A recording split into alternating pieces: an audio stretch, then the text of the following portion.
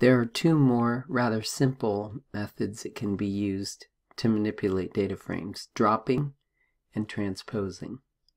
The drop method by default assumes a row label index or a list of row label indices if you want to drop more than one row at a time.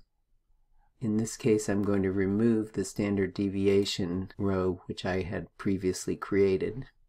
I can remove several of them using the list.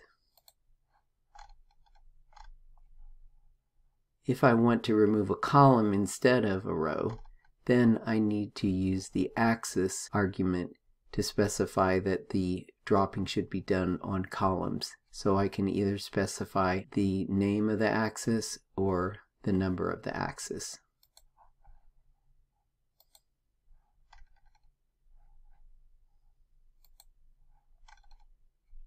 Another method that can be used to change tables is the transpose method, which will reverse the rows and the columns. There's a long form transpose. There's also a short form where you put a dot and a capital T. They both work the same way. So here I have reversed the rows which were previously the states. Now the states are the columns, and the energy sectors, which used to be the columns, are now the rows.